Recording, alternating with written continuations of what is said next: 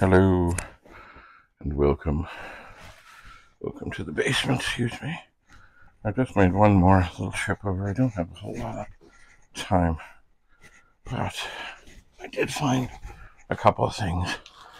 There was one charge. Look, it's a RAM expander for a VIC-20. It's an 8K. Looks lovely. And I found this old Becker's bag.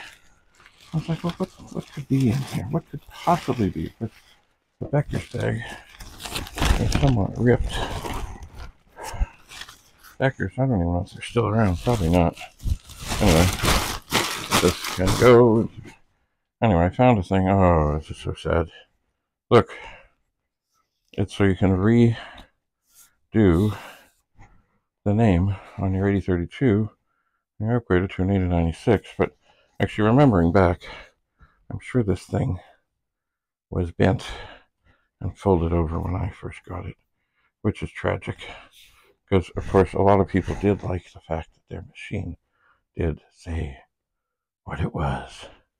Now, I don't think there's any way I can really rescue this, but I suppose I could put it on a machine that had nothing, as best it can be. Anyway, but more importantly,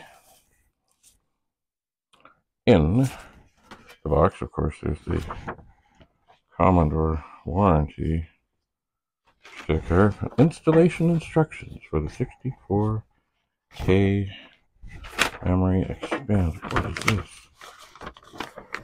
Demo instructions. Okay, so here we have all kinds of things. Yes, CBM expansion memory board user's guide software addendum. Part number 324065-1, July 1981. Okay, so, and here are two discs, which I'm assuming, the right protect sticker's coming off. I'm going to take it off, because in this state, it's just going to get stuck. Don't want that. This one is the 4040. I imagine it has the testing programs. And this one is for the 8050. I'm imagining it has the programs to test this.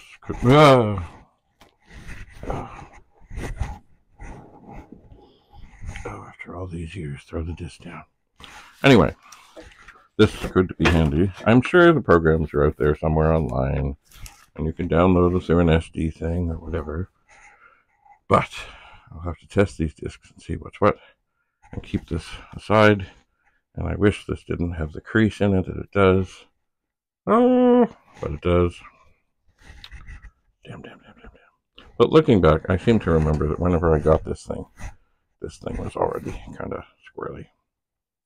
So, this is an exciting find. This too will go up to the pet room, because I know somewhere up there, well, I know one of the things I have is an 8296, and I would like to think that these testing things will test the RAM on the 8296 as well as the 8096. And for those that don't know, an 8032 was like a pet, except it was an 80 column 32K. And it didn't say pet, it said Commodore Business Machines. Still remember this doofus that I knew in high school who had a small screen pet, but he didn't have a pet. Oh, no. Even it was exactly the same thing, because it said CBM, Commodore Business Machine.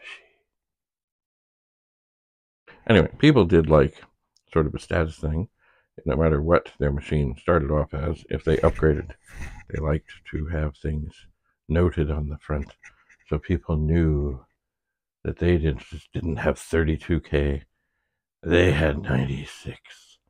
Or certainly you wouldn't want to have a super pet that didn't say super pet.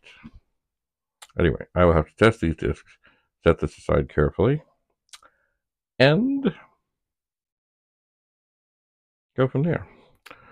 So indeed, more things to go. Actually, the RAM cartridge I'm going to put in the box from the previous video. These things I'm going to leave here for the day while I head off and I will carefully find a spot upstairs to put them, and then see. Perhaps I will try to run them on the 8296, but not right now, because I've got, I have to keep on decluttering, dehoarding, desorting, or sorting. I do. Anyway.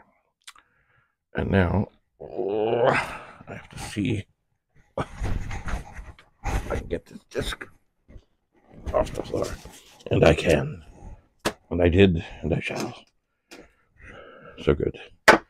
This, consider, you know what? Even though it might make any difference, this is a tray. I'll put this on there. It's not going to matter. It's already damaged. It's already creased. And they just don't look good if they're just not so. They just don't. So, that's it. That's all. It's early in the morning. Gotta go.